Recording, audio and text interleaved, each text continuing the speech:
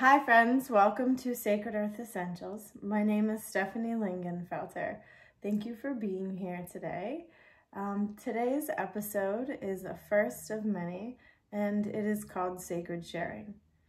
So Sacred Sharing is going to be our talk show where myself and guests discuss our stories and share our journeys through life, and our joys, our trials, our tribulations, and our paths of healing.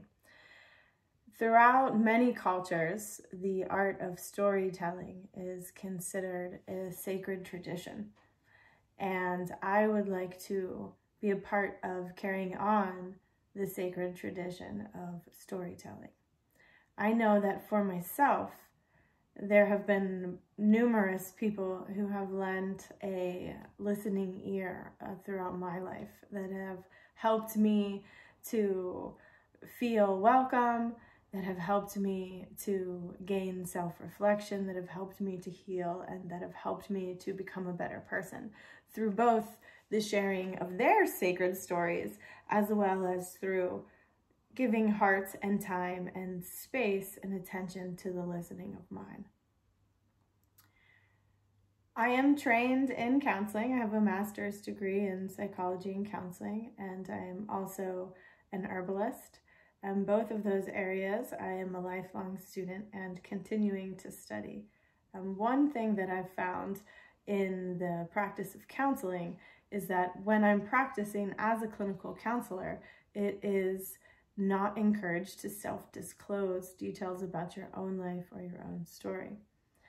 And because of how healing it has been for me to share my story with others and to gain feedback from them that has been helpful on their healing journey, as well as knowing how hearing other people's stories has helped me, I've decided to create a special talk show on Sacred Earth Essentials that is dedicated to the sharing and listening of stories. So today is the first episode of that, and I am both your hostess and the guest.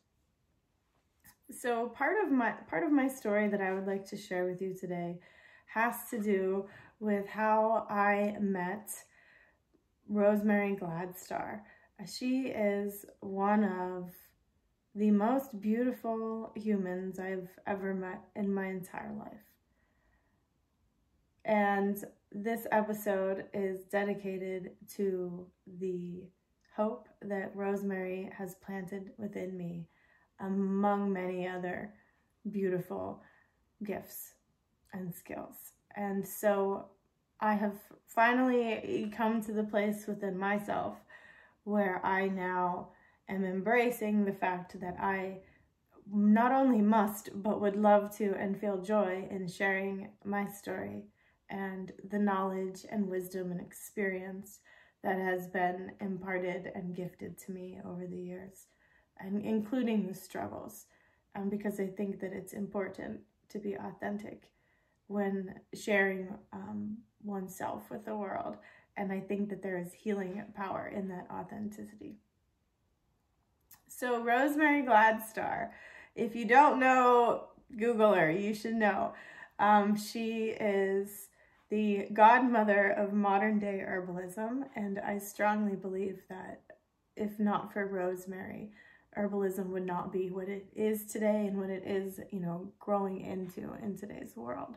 And herbalism is an ancient art that precedes modern medicine. I am not advocating for the lack of modern medicine. I advocate for the herbalism and the modern medicine to complement each other, because they really do. So when I was finishing my undergrad studies in Pennsylvania before I moved to Vermont in 2007, I had the opportunity to spend 6 months almost in Spain studying the language and the culture and the history. And while I was in Spain, I was introduced to linden tea from my Spanish mama there, Tilia, and I never had heard of it before. I had heard of chamomile tea, but quite honestly, prior to beginning my studies of herbalism, I did not have a lot of knowledge of plants prior to that.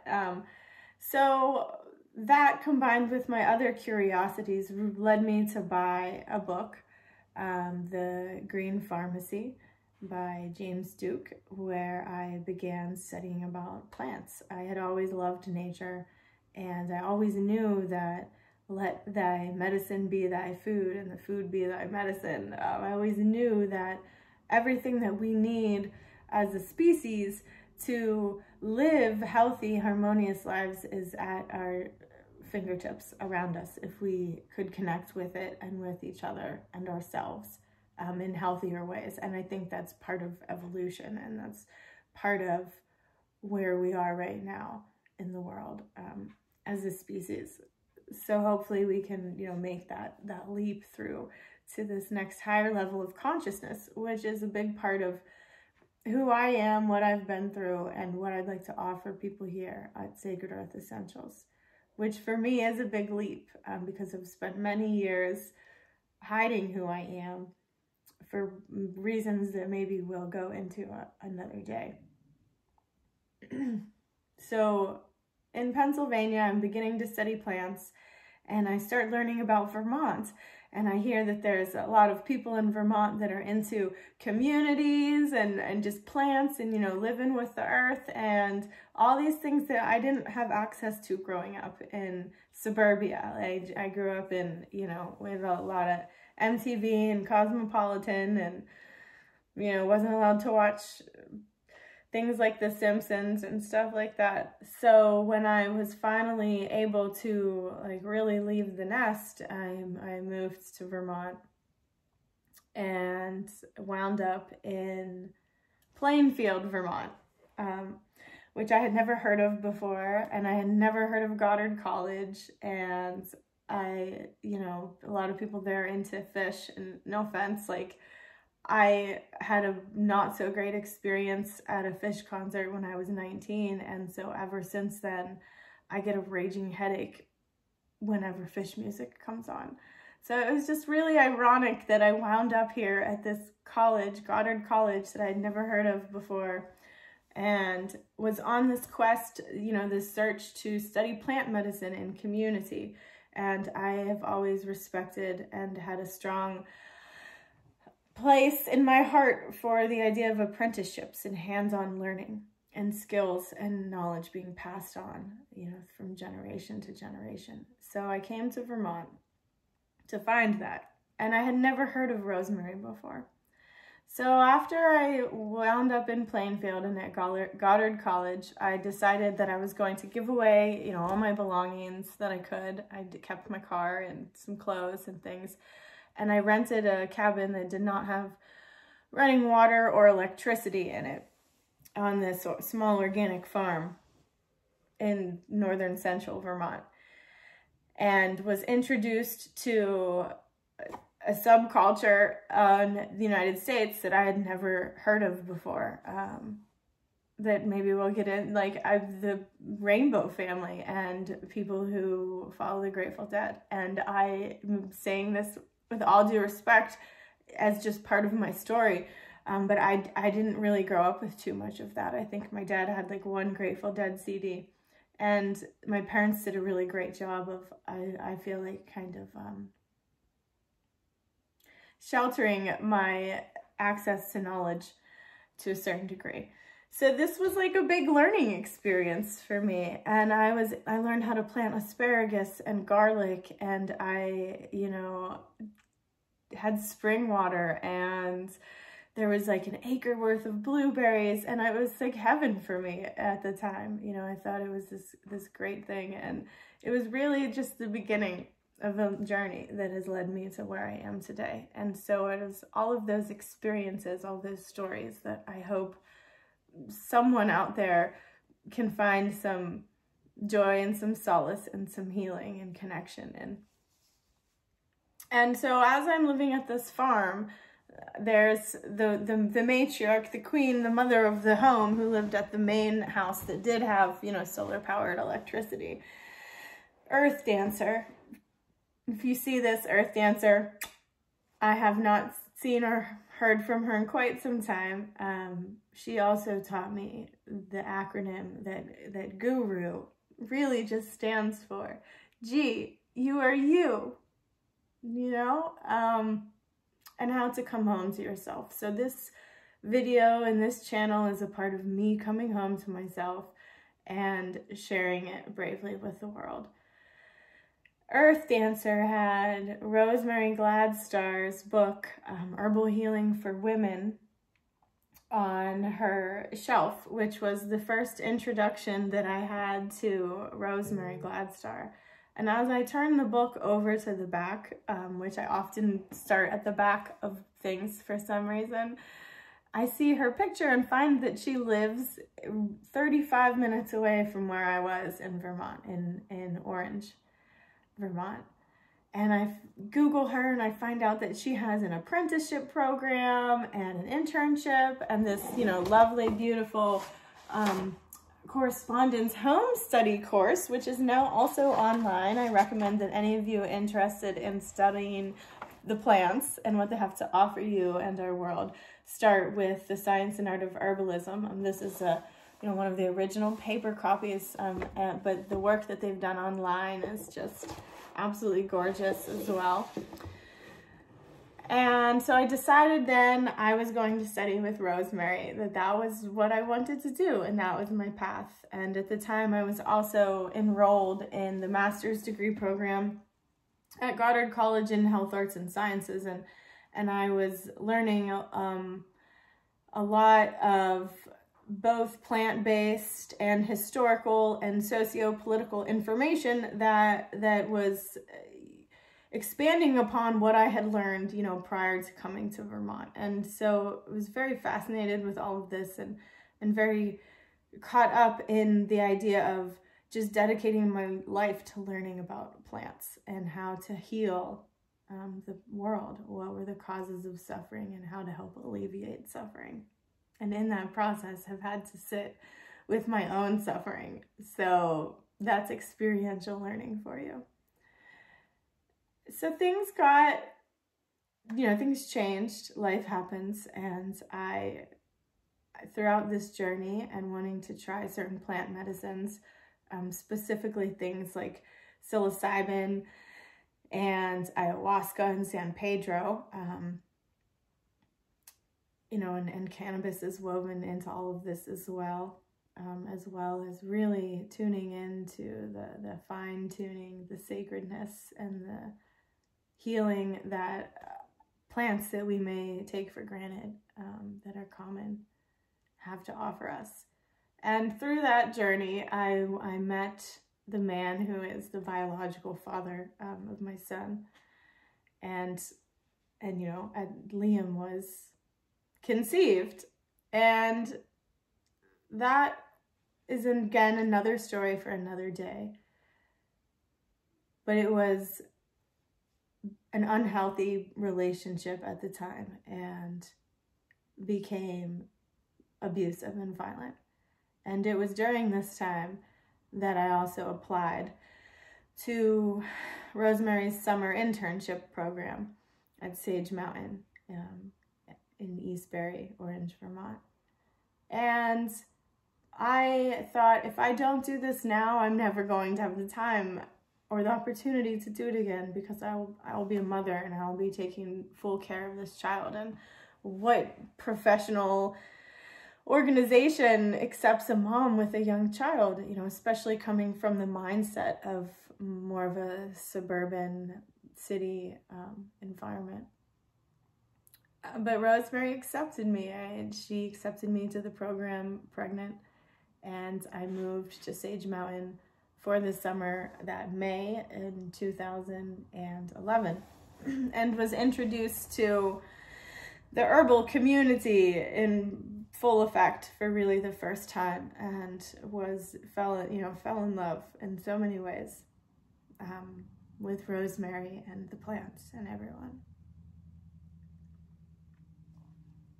So, as Brené Brown says, vulnerability is a good thing, right?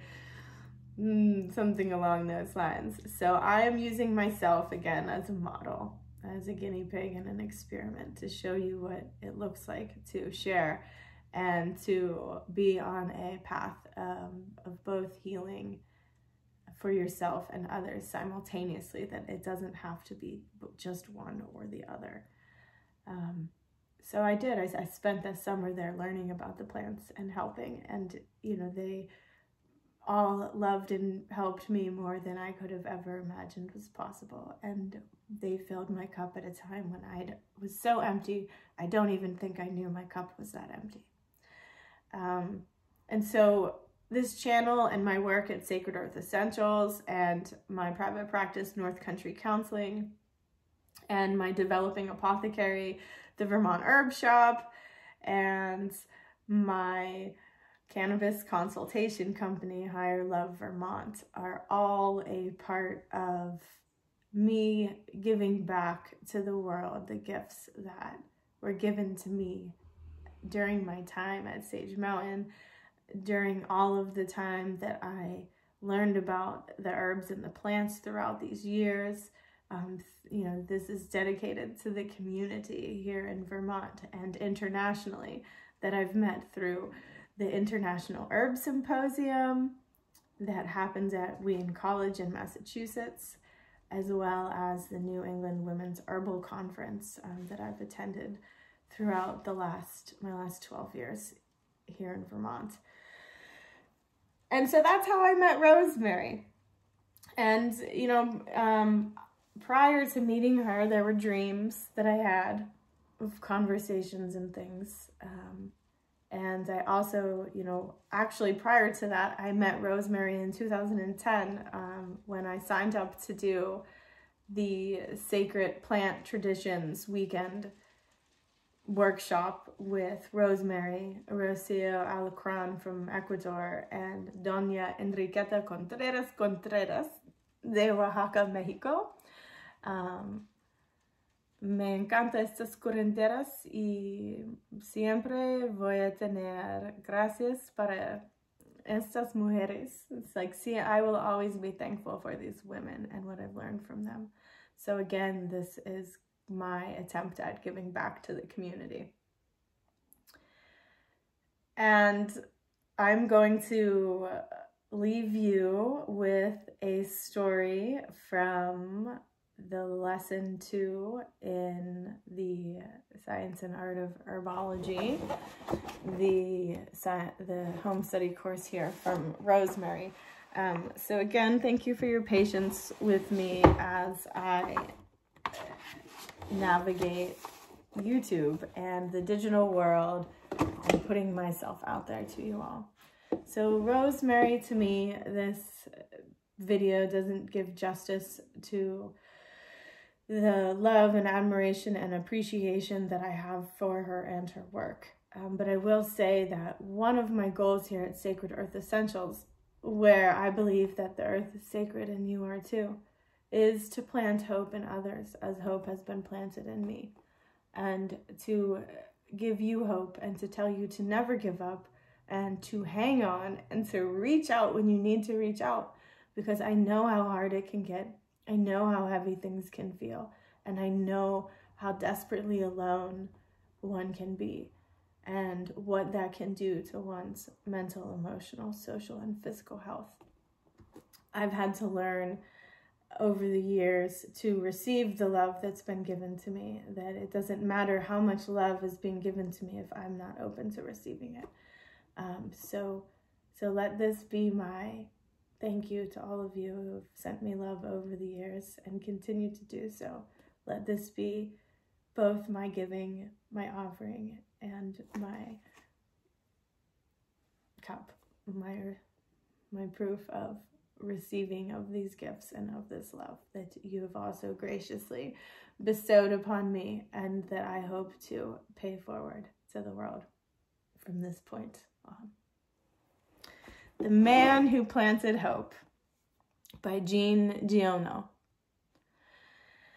For a human character to reveal truly exceptional qualities, one must have the good fortune to be able to observe its performances over many years. If this performance is devoid of all egoism, if its guiding motive is unparalleled generosity, if it is absolutely certain that there is no thought of recompense and that, in addition, it has left its visible mark upon the earth, then there can be no mistake. About 40 years ago, I was taking a long trip on foot over mountain heights, quite unknown to tourists in that ancient region where the Alps thrust down into Provence. All this at the time I embarked upon my long walk through these deserted regions was barren and colorless land. Nothing grew there but wild lavender.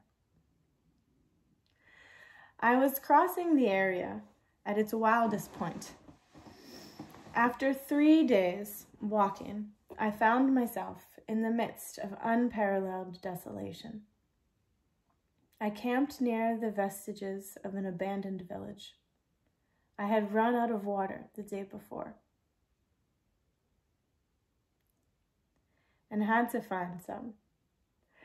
These clustered houses, although in ruins, like an old wasp's nest, suggested that there must once have been a spring, but it was dry. The 5 or 6 houses, roofless, gnawed by wind and rain, the tiny chapel with its crumbling steeple, stood about like the houses and chapels in living villages, but all life had vanished.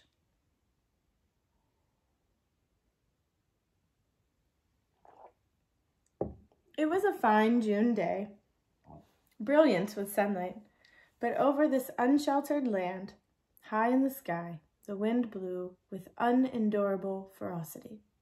It growled over carcasses of the houses like a lion disturbed at its meal. I had to move my camp. After 5 hours walking, I had still not found water, and there was nothing to give me any hope of finding any. All about me was the same dryness, the same coarse grasses. I thought I glimpsed in the distance a small black silhouette, upright, and took it for the trunk of a solitary tree. In any case, I started towards it. It was a shepherd. 30 sheep were lying about him on the baking earth. He gave me a drink from his water gourd, and a little later took me to his cottage in a fold of the plain. He drew his water, excellent water, from a very deep natural well, above which he had constructed a primitive winch. The man spoke little. This is the way of those who live alone. But one felt that he was sure of himself and confident in his assurance. That was unexpected in this barren country. He lived not in a cabin, but in a real house built of stone that bore plain evidence of how his own efforts had reclaimed the ruin he had found there on his arrival. His roof was strong and sound. The wind on its tiles made the sound of the sea upon its shores. The place was in order, the dishes washed, the floor swept, his rifle oiled. His soup was boiling over the fire. I noticed then that he was cleanly shaved, that all his buttons were firmly sewed on, that his clothing had been mended with the meticulous care that makes the mending invisible. He shared his soup with me, and afterwards, when I offered my tobacco pouch, he told me that he did not smoke. His dog, as silent as himself, was friendly without being servile. It was understood from the first that I should spend the night there. The nearest village was still more than a day and a half away. And besides, I was perfectly familiar with the nature of the rare villages in that region. There were 4 or 5 of them, scattered well apart from each other on these mountain slopes. Along white oak thickets, at the extreme end of the wagon roads. They were inhabited by charcoal burners, and the living was bad. Families, crowded together in a climate that is excessively harsh, both in winter and in summer, found no escape from the unceasing conflict of personalities.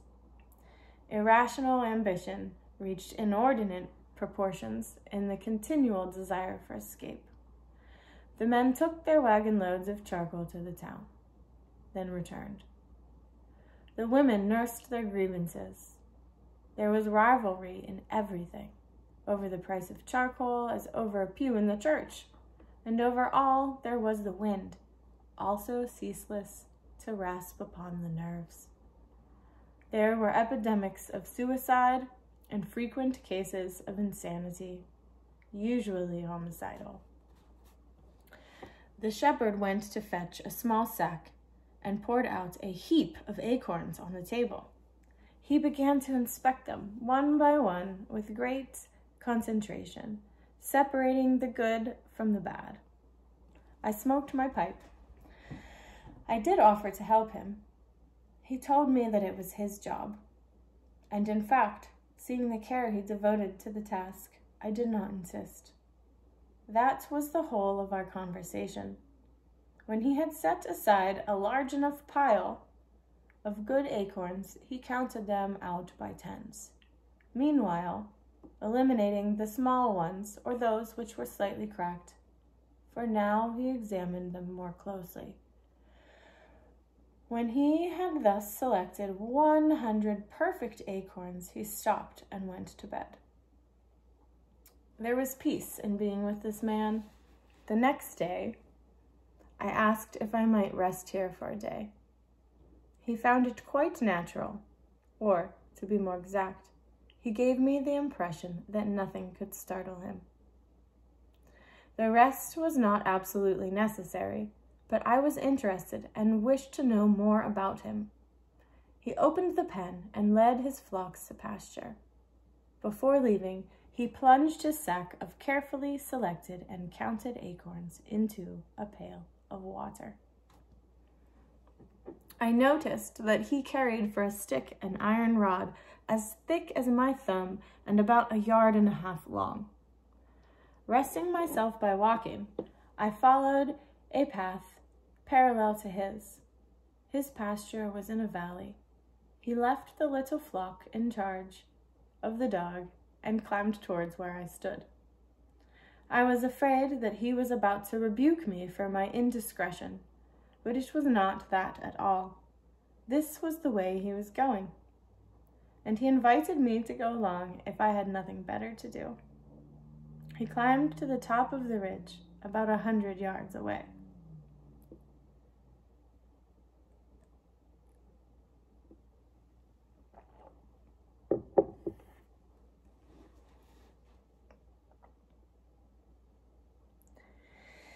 There he began thrusting his iron rod into the earth, making a hole in which he planted an acorn. Then he refilled the hole. He was planting oak trees. I asked him if the land belonged to him. He answered, no. Did he know whose it was? He did not. He supposed it was community property, or perhaps belonged to people who cared nothing about it. He was not interested in finding out whose it was. He planted his 100 acorns with the greatest care. After the midday meal, he resumed his planting. I suppose I must have been fairly insistent in my questioning, for he answered me. For 3 years he had been planting trees in this wilderness. He had planted 100,000. Of these, 20,000 had sprouted. Of the 20,000, he still expected to lose about half to rodents or to the unpredictable designs of Providence. There remained 10,000 oak trees to grow where nothing had grown before. That was when I began to wonder about the age of this man. He was obviously over 50. 55, he told me. His name was Elzéard Bouffier. He had once had a farm in the lowlands. There he had his life. He had lost his only son, then his wife. He had withdrawn into this solitude, where his pleasure was to live leisurely with his lambs and his dog. It was his opinion that this land was dying for want of trees. He added that, having no very pressing business of his own, he had resolved to remedy the state of affairs. Since I was, at that time, in spite of my youth, leading a solitary life, I understood how to deal gently with solitary spirits. But my very youth forced me to consider the future in relation to myself and to a certain quest for happiness. I told him that in 30 years, his 10,000 oaks would be magnificent. He answered quite simply that if God granted him life, in 30 years he would have planted so many more than these 10,000, and it would be like a drop of water in the ocean. Besides, he was now studying the reproduction of beech trees and had a nursery of seedlings growing from beech nuts near his cottage. The seedlings, which he protected from his sheep by a wire fence, were very beautiful. He was also considering birches for the valleys where, he told me, there was a certain amount of moisture a few yards below the surface of the soil. The next day we parted. The following year came the War of 1914, in which I was involved for the next 5 years. An infantryman hardly had time for reflecting upon trees. To tell the truth, the thing itself had made no impression upon me. I had considered it as a hobby, a stamp collection, and forgotten it.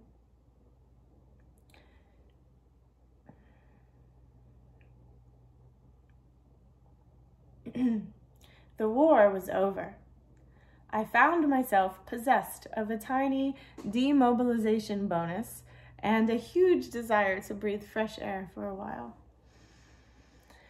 It was with no other objective that I again took the road to the barren lands. The countryside had not changed. However, beyond the deserted village, I glimpsed in the distance a sort of grayish mist that covered the mountaintops like a carpet. Since the day before, I had begun to think again of the shepherd tree planter. 10,000 oaks, I reflected, really take up quite a bit of space.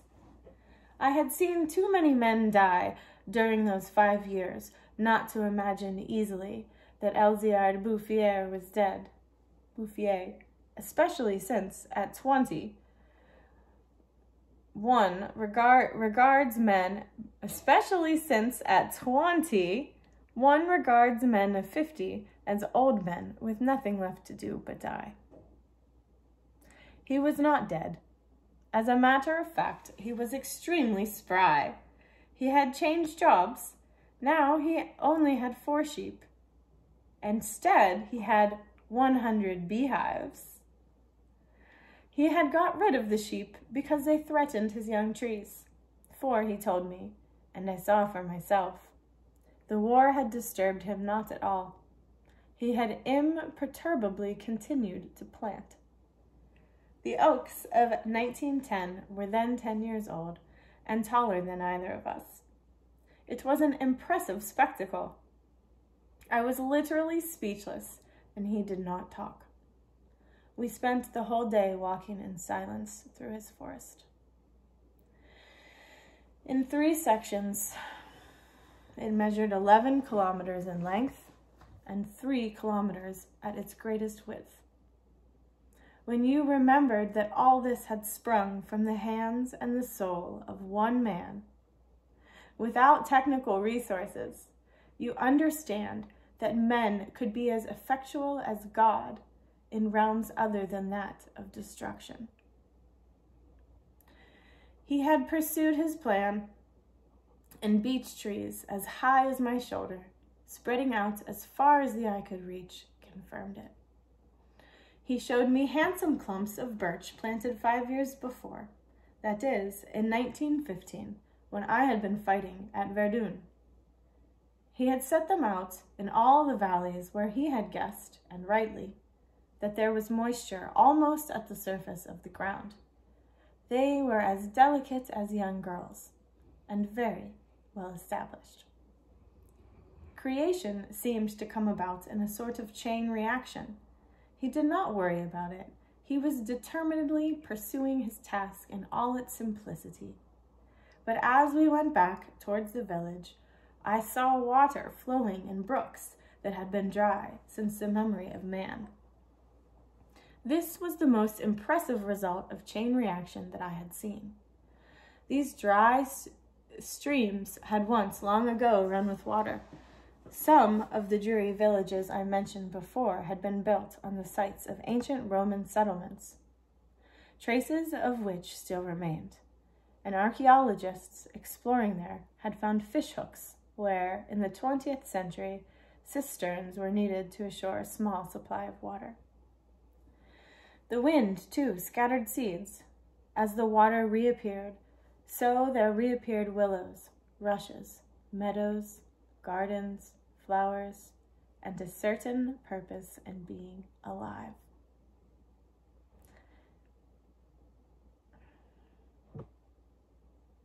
But the transformation took place so gradually that it became part of the pattern without causing any astonishment.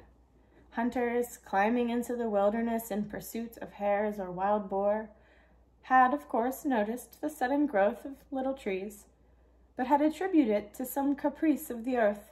That is why no one meddled with Elzéard Bouffier's work. He had been detected. If he had been detected, he would have been opposed. He would have had opposition. He was undetectable. Who in the villages or in the administration could have dreamed of such perseverance in a magnificent generosity? To have anything like a precise idea of this exceptional character, one must not forget that he worked in total solitude, so that towards the end of his life, he lost the habit of speech. Or perhaps it was that he saw no need for it.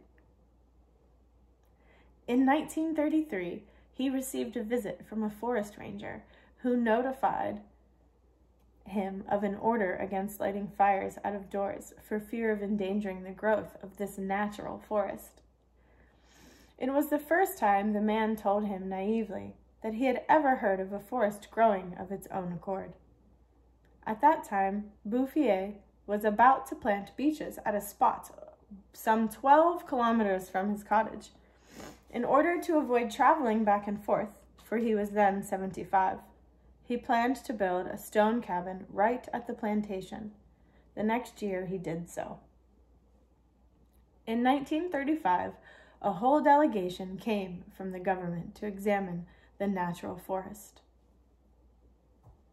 There was a high official from the Forest Service, a deputy, technicians. There was a great deal of ineffectual talk. It was decided that something must be done, and fortunately nothing was done except the only helpful thing. The whole forest was placed under the protection of the state, and charcoal burning prohibited, for it was impossible not to be captivated by the beauty of those young trees in the fullness of health, as they cast their spell over the deputy himself. A friend of mine was among the forestry officers of the delegation. To him, I explained the mystery. One day, the following week, we went together to see Elzéard Bouffier. We found him hard at work, some 10 kilometers from the spot where the inspection had taken place. This forester was not my friend for nothing. He was aware of values. He knew how to keep silent I delivered the eggs I had brought as a present. We shared our lunch among the three of us and spent several hours in wordless contemplation of the countryside. In the direction from which we had come, the slopes were covered with trees, 20 to 25 feet tall. I remembered how the land had looked in 1913, a desert. Peaceful, regular toil, the vigorous mountain air, frugality, and above all, serenity in the spirit had endowed this old man with an awe-inspiring health. He was one of God's athletes. I wondered how many more acres he was going to cover with trees. In the direction from which we had come, the slopes were covered with trees. Thank you for your patience as I rewind and not repeat myself. I'm still learning the video editing and things, so this is just straight up, I hit play and record. Pause. Before leaving, my friend simply made a brief suggestion about certain species of trees that the soil here seemed particularly suited for. He did not force the point, for the very good reason, he told me later, that Bouffier knows more about it than I do. At the end of an hour's walking, having turned it over in his mind, he added, "He knows a lot more about it than anybody. He's discovered a wonderful way to be happy." It was thanks to this officer that not only the forest, but also the happiness of this man was protected. He delegated 3 rangers to the task, and so terrorized them that they remained proof against all the bottles of wine the charcoal burners could offer. The only serious danger to the work occurred during the War of 1939. As cars were being run on gasogenes, wood-burning generators, there was never enough wood. Cutting was started among the oaks of 1910, but the area was so far from any railway that the enterprise turned out to be financially unsound. It was abandoned. The shepherd had seen nothing of it. He was 30 kilometers away, peacefully continuing his work, ignoring the war of 1939, as he had ignored that of 1914. I saw Elzéard Bouffier for the last time in June of 1945. He was then 87. I had started back along the rough through the wastelands, but now, in spite of the disorder in which the war had left the country, there was a bus running between the Ferrance Valley and the mountain. I attributed the fact that I no longer recognized the scenes of my earlier journeys to this relatively speedy transportation. It took the name of a village to convince me that I was actually in that region that had been at once all ruins and desolation. The bus put me down at Vergonnes. In 1913, this hamlet of 10 or 12 houses had 3 inhabitants. They had been savage creatures, hating one another, living by trapping game, little removed, physically and morally, from the conditions of prehistoric man. All about them, nettles were feeding upon the remains of abandoned houses. Their condition had been beyond help. For them, nothing to do but await death. A situation which rarely predisposes virtue. Everything was changed, even the air. Instead of the harsh, dry winds that used to attack me, a gentle breeze was blowing, laden with scents. A sound like water came from the mountains. It was the wind in the forest. Most amazing of all, I heard the actual sound of water falling into a pool. I saw the fountain that had been built and that it flowed freely, and what touched me most, that someone had planted a linden beside it. A linden that must have been 4 years old, already in full leaf, the incontestable symbol of resurrection. Besides, Vergonnes bore evidence of labor at the sort of undertaking for which hope is required. Hope, then, had returned. Ruins had been cleared away, dilapidated walls torn down, and 5 houses restored. Now there were 28 inhabitants, 4 of them young married couples. The new houses, freshly plastered, were surrounded by gardens where vegetables and flowers grew in orderly confusion. Cabbages and roses, leeks and snapdragons, celery and anemones. It was now a village where one would like to live. From that point, I went on foot. The war just finished had not allowed the full blooming of life, but Lazarus was out of the tomb. On the lower slopes of the mountain, I saw little fields of barley and rye. Deep in that narrow valley, the meadows were turning green. It has taken only the 8 years since then for the whole countryside to glow with health and prosperity. On the sites of the ruins I had seen in 1913 now stand neat farms, cleanly plastered, testifying to a happy and comfortable life. The old streams, fed by the rains and snows that the forest conserves, are flowing again. Their waters have been channeled. On each farm, in groves of maples, fountain pools overflow onto carpets of fresh mint. Little by little, the villages have been rebuilt. People from the plains, where land is costly, have settled here, bringing youth, motion, and the spirit of adventure. Along the roads, you meet hardy men and women, boys and girls, who understand laughter and have recovered a taste for picnics. Counting the former population, unrecognizable now that they live in comfort, more than 10,000 people owe their happiness to Elzéar Bouffier. When I reflect that one man, armed with only his own physical and moral resources, was able to cause this land of Canaan to spring from the wasteland, I am convinced that, in spite of everything, humanity is admirable. But when I compute the unfailing greatness of spirit and the tenacity of benevolence that it must have taken to achieve this result, I am taken with an immense respect for that old and unlearned peasant who was able to complete a work worthy of God. Elzéar Bouffier died peacefully in 1947 at the hospice in Benin. The end. If you have not fallen asleep already and actually listened to the end of this, thank you very much. I hope you enjoyed this story time with Stef.